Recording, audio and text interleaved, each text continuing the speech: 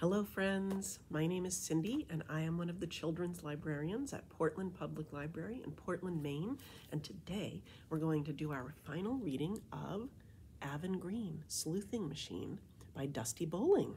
Are you ready to find out what the mystery is? Chapter 16, Strawberry Paw Print. Ms. Luna quietly got my magnifying glass and special pen from my desk, and the five of us made our way to the alleged teacher's lounge, while the rest of the class worked on their projects. Suckers! Ms. Luna peeked into the teacher's lounge, which was no longer alleged because I was about to see it with my own two eyes. And no alleged teachers were in there messing up the crime scene. All clear, she said, and we went inside.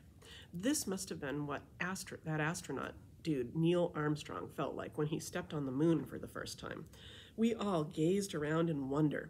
There was a big, long table with lots of chairs and a coffee maker and a microwave and a fridge and what?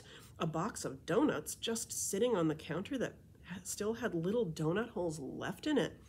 I looked at Ms. Luna, then at the box of donut holes, then back at Ms. Luna. She shook her head at me. We're just here to investigate, Aven, she said. Ms. Luna held the magnifying glass and recording pen for me while I searched around where the cake had been. When I got to one corner of the room, I had her hand me the magnifying glass, and I studied a leftover smear of chocolate frosting that had been missed. Aha, I said, please turn on the recording pen. Ms. Luna did as I asked, and I decided she was a fine assistant. I stood up and cleared my throat. Paw print. Ms. Luna turned off the pen and got down to study the print. Oh my goodness, she said, and looked up at me. You're right. And there is the paw print, or the paw prints. Of course I was right. I think we should visit the next crime scene, I said, the cafeteria. And lucky for us, a new crime had just been committed that morning. All the lunch workers were breaking out brooms just as we walked in the door. Stop, I cried. They were going to sweep up all the evidence. Amateurs. Ms. Luna walked behind me as I followed the trail of tater tots. Look at all those tater tots. Through the kitchen and out the doorway. Then down, down, down the stairs, all the way to another place we'd never been before, the basement. Ms. Luna pushed on the door to the basement. The lock is broken, she said. Look at this. She pushed the door open and closed. Then we all entered the cold, dark basement. Ms. Luna flipped a few switches before a bulb hanging from the ceiling finally came on. Stay close, Ms. Luna whispered to all of us as we crept through the place, the one light bulb barely enough light to see anything very well. There was lots of theater stuff, like the barn from the old MacDonald play the kindergarten did. Boy, that was a baby play, and I knew because I was in it. I played a cow that went moo-moo here and moo-moo there. We heard a scary creaking sound, and I shivered. Creak, creak. Someone whimpered. I think it was me, but I decided I would blame Robert if anyone said anything. Don't worry, Ms. Luna said, that's just the radiator. It gets pretty cold down here. I wasn't worried, I said bravely. Then I gave Robert a look that said, stop being such a baby. He stuck his tongue out at me. Sujata pointed a shaking finger at a shelf that was covered, simply covered, in chopped off hairy heads. I gulped a gulp of fear. They're just wigs, said Ms. Luna. I turned around to look for Emily and Kayla because I was getting kind of scared, and I watched in horror as Robert grabbed a wig from the shelf and shoved it right on Emily's head. Ah! Emily screamed, it's got me! She jumped around in a circle, slapping at her head. Get it off! Just then, Sujata reached up and grabbed the wig off Emily's head and threw it across the basement, where it fell behind another shelf.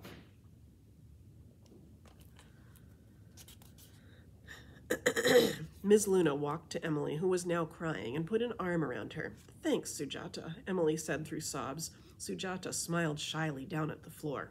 You're welcome. Then Ms. Luna gave Robert the evil eye. A letter will be going home today, Robert.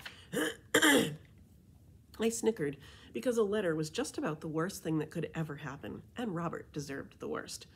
We kept walking through the basement, Ms. Luna now holding Emily's and Sujata's hands. I pointed at a mysterious thing on a shelf. What is that mysterious thing? I asked.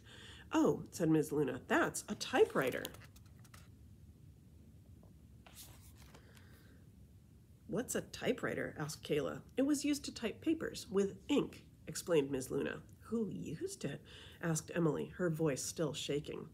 Cavemen, Robert whispered. No, not cavemen, said Ms. Luna. It wasn't that long ago. Then why didn't they just use a computer? Asked Kayla. We didn't used to have computers, said Ms. Luna. Wow, said Robert. You must be really, really old. Ms. Luna frowned. Let's move on, everyone, she said.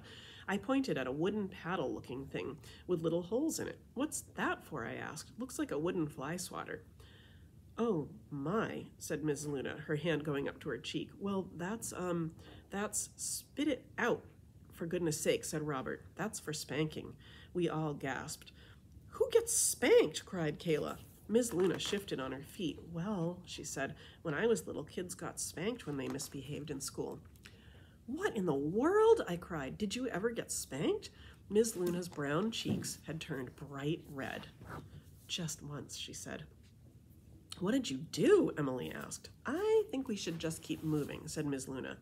Yeah, I said. Good thing you're not allowed to get spanked anymore, right, Ms. Luna? Actually, said Ms. Luna, it's still legal here in Kansas, even though our school doesn't use it anymore. Legal, Emily said. What's that mean? It means it's not against the law, said Ms. Luna. It's still allowed. Spank Robert for what he did to Emily, said Kayla. Spank him! Robert slapped his hands against his cheeks. No, he whined. No, Kayla, said Ms. Luna. Moving on now, please. She gave us all a look. That was too bad, because Kayla was really onto something with this whole Robert getting spanked idea. Suddenly, Emily screamed, Dead body! Dead body! Ms. Luna grabbed the body from the corner. It's just a CPR dummy. Kayla frowned. Dummy is not a nice word. My mom told me. Ms. Luna dropped the dummy and held a hand to her chest. I'm going to have a heart attack before we get out of here. But this basement was the most exciting place I'd ever been in my whole life. Emily had gotten attacked by a hairy wig, and now I knew I could spank Robert if I wanted to because it was legal. And we found out that Ms. Luna was so old, she knew what a typewriter was, and now there was a dead dummy body. I looked down and spotted a tater tot and remembered the whole reason we were down here in the first place. This way, I whispered to everyone, and they tippy-toed quietly through the basement, the radiator creaking. Suddenly, I stopped. Who's whining? I said, and I knew it wasn't me this time. Ms. Luna looked around the group. Is everyone okay? She asked. Everyone did not look okay. Emily looked cold and shivering. Kayla's eyes were extra big. Sujata was sniffling. What was that? Kayla whispered. Let's find out, I whispered back. We followed the whining sound, winding our way around old computers and broken desks and cleaning supplies until we ran into a skeleton. Everyone shrieked. It's alive! Robert shouted. No, it's not, said Ms. Luna. It's just for science class. She picked up its hand and jiggled it, making all the bones knock together. It whined again. Kayla dove behind a giant tower of baskets. Sujata covered her face with her hands, and Emily looked like she might faint. Ms. Luna let go of the skeleton's hand and peeked around a bookshelf. She laughed. Then she looked at me and said, Aven, come here.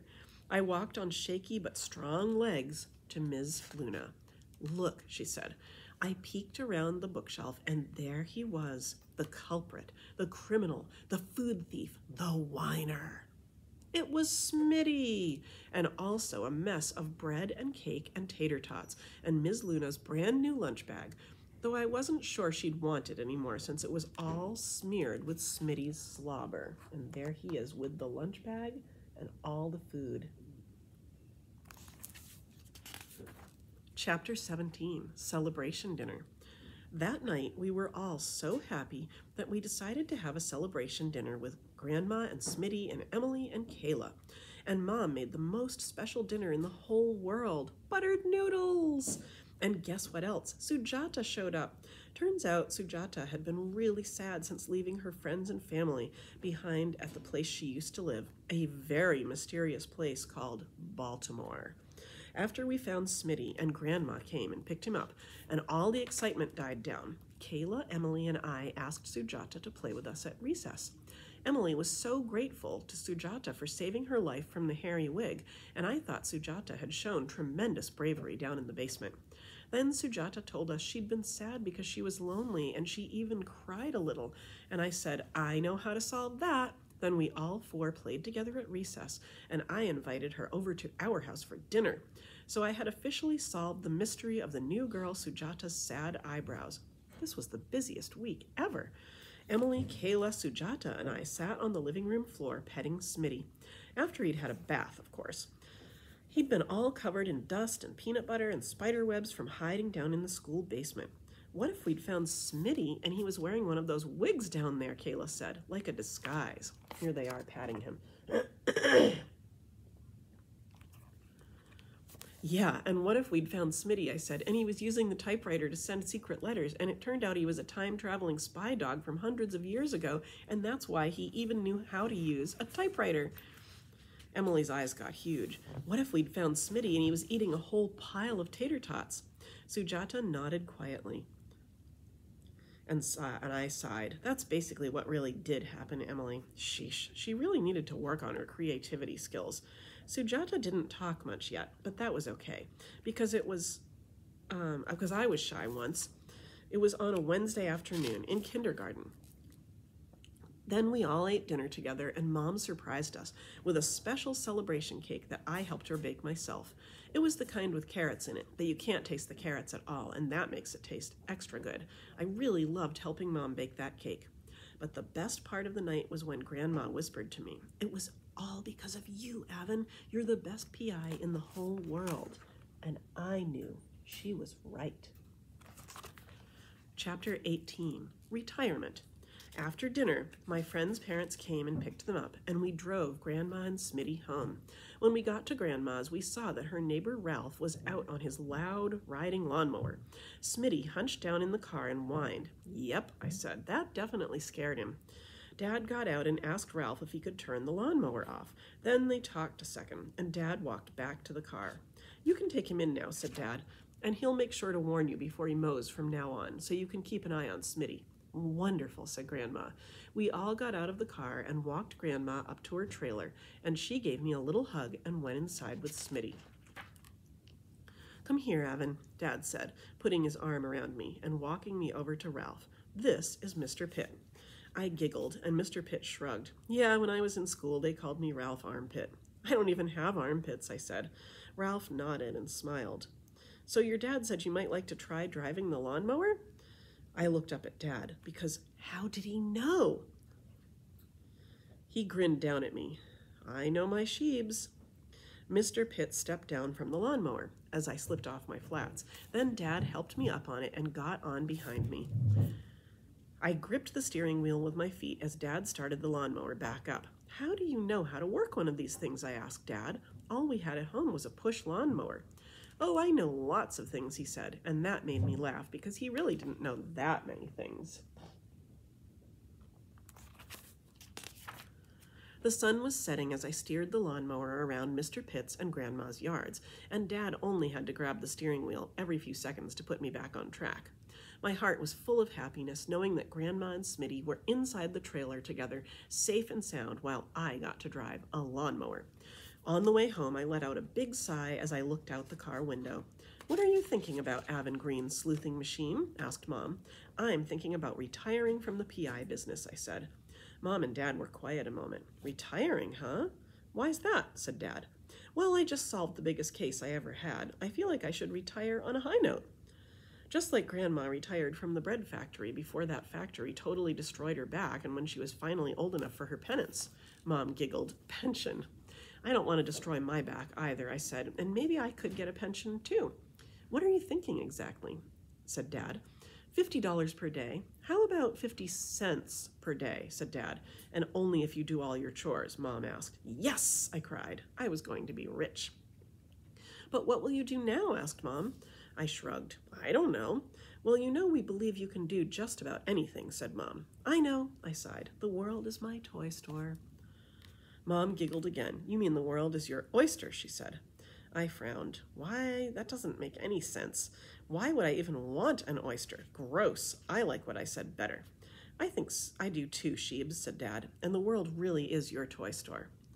Yeah, I said, especially now that I get 50 cents every day. What do you think you'll do with your new fortune? Asked Dad. I thought a moment. I really loved baking that carrot cake with Mom. Maybe I'll start a baking business. Oh, Mom said, the fair is coming up and they always have a baking contest. That's it, I said. Watch out, world. Here comes Aven Green baking machine.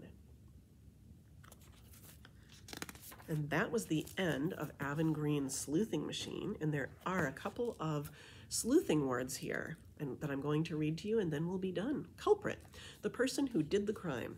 Hypothesis, a really good guess based on evidence about why something happened. Legal, not against the law. Pertinent, having to do with the matter at hand, or in my case, at foot. Premises, a really official way to talk about a building and the land around it. Alleged, something that might be pretend because there's no proof. Amateur, someone who does not know what they are doing, not a professional. Acronym, when you take the first letter of each word in a name or phrase and put them all together. And that was our final reading of Aven Green, Sleuthing Machine by Dusti Bowling. I hope you enjoyed it as much as I did, and I hope that you'll come back and visit us for more fun videos. Bye-bye, friends.